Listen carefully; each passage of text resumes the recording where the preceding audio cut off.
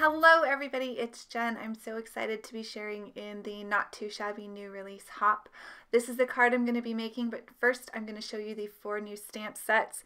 This stamp here is called Spring is in the Air, and that's the stamp set I'm using for the card today. Then there is this cute stamp set called Tea Time Buddies. I adore the little critters in the teacups. Then we have the Picnic Fun stamp set, as well as the Summertime Buddy. So those are available now in the Not2Shabby shop. So let's get into creating the card today. And today I'm going to be doing some simple but creative masking to enhance my images. So I'm starting out here stamping the little carrot that I'm going to have in the bunny's hand. I'm using some masking paper here. I've already gone ahead and stamped and cut my masks just to cut down on the length of the video. Once I have the carrot down, I'm going to go ahead and stamp my little bunny with the umbrella a couple of times. I'm using my Lawn Fawn jet black ink, as I will be copic coloring the images today. So that is how I added some fun detail to the hand of our little bunny. Now I'm going to work on the umbrella. So I'm going to have a couple of the carrots to the bottom of the umbrella on the ground. So when you're stamping, you always want to make sure that the images you want to the front, you stamp first, and then remember to mask them off so that you don't get unwanted lines from the other images onto your stamped image. So I'm just using my mask here to help me with placement of this other carrot that will be to the right hand side. Then I can go ahead and stamp that and mask that carrot. And next I want to have my umbrella. So I'm going to stamp the umbrella upside down. And then once I get this image stamped out, I'm going to add a bunch of carrots to the inside of the umbrella. So the scene here is our little bunny is collecting carrots, maybe for a rainy day, to make sure she has enough to snack on. So that's kind of where I was going with this card. So here I've gone ahead and masked the umbrella, and I'm going to lay down the 2 carrots that I want to the front of the umbrella here and making sure to mask them. Then I'm just going to use my stamp block to do the other ones.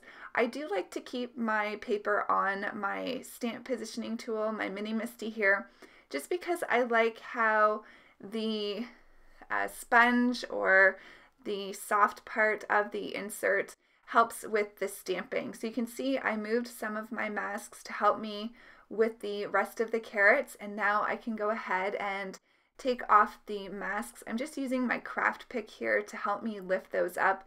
You do want to make sure you leave a little time for the ink to dry so that the ink doesn't smudge when you're taking off the masks.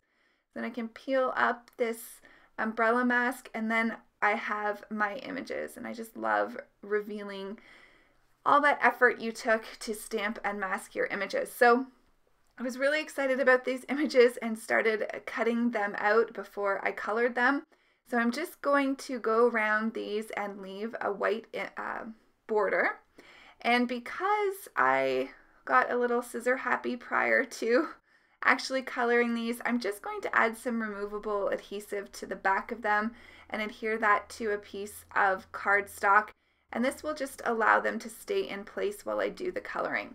So we're on to the coloring, and for my carrots, I'm using YR16 as the darkest, Y38 as my midtone, and Y23 as my lightest marker. For the carrots on the ground, I'm going to have their shadows to the bottom of the carrots, and then I'm adding shadows to where the carrots are behind the umbrella, and then where any of the carrots are over top of a carrot behind them, I'll add a little bit of shading there as well, and then just blending those out with the midtone and the lightest marker. For the carrot tops, I'm using YG17 as my darkest, YG25 as my midtone, and YG01 as the lightest. I decided just to add the darkest colors to the bottom of the carrot tops there where they are closest to the carrots themselves, and then just blending that out with the midtone a little bit further, leaving the tips for the lightest marker. I wanted to choose a nice bright green for the scene that I'm creating today. So once I get the carrot tops done, I'm going to move on to the pink color combination, and I'm using R39 as my darkest, R85 as my midtone, and R81 as the lightest.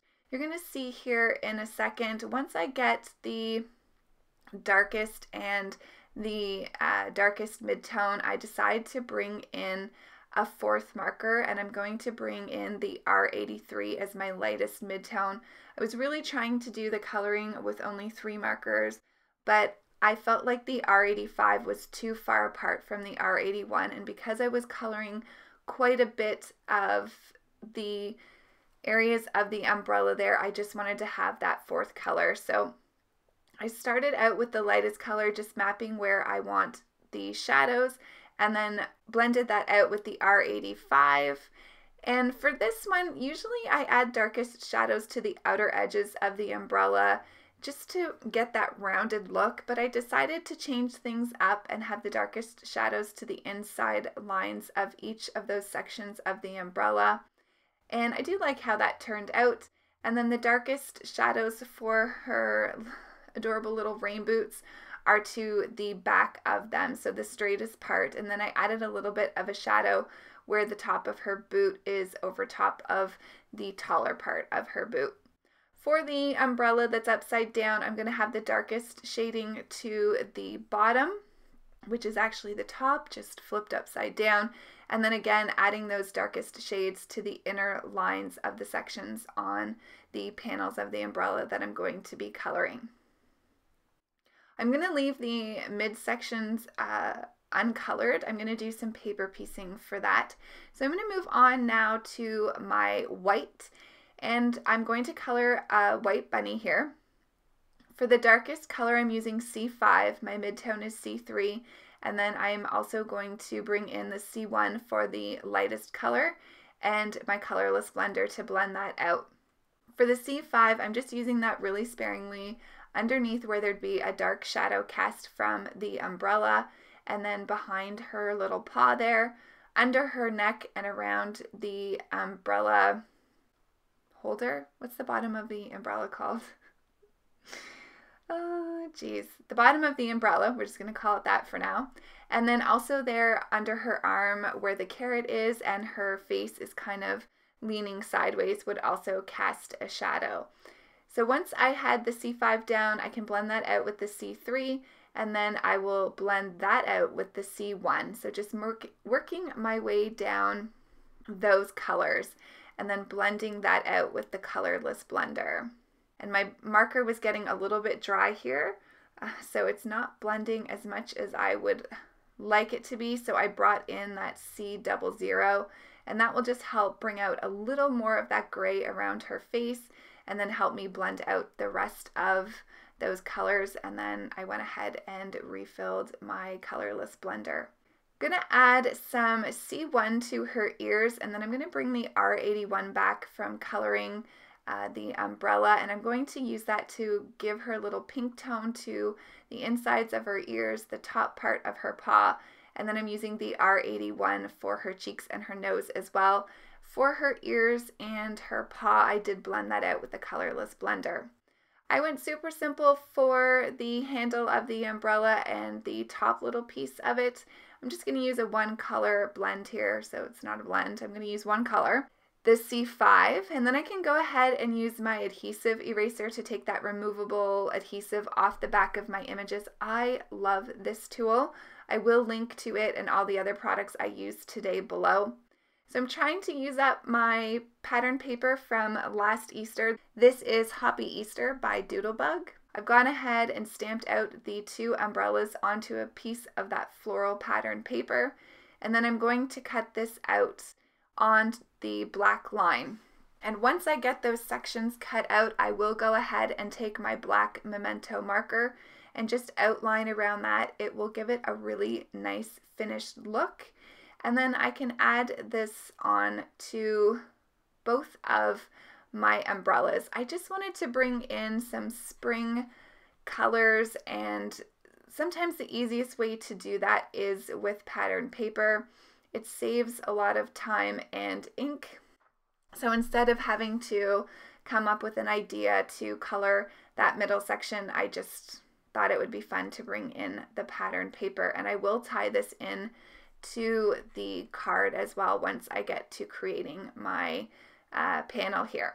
So I'm bringing in 2 of my stitched rectangle dies, and I'm going to create a white frame. I guess it would be probably about a half-inch frame, and it has the stitch detailing on both sides, and I've gone ahead and I've added some foam adhesive to the back of that.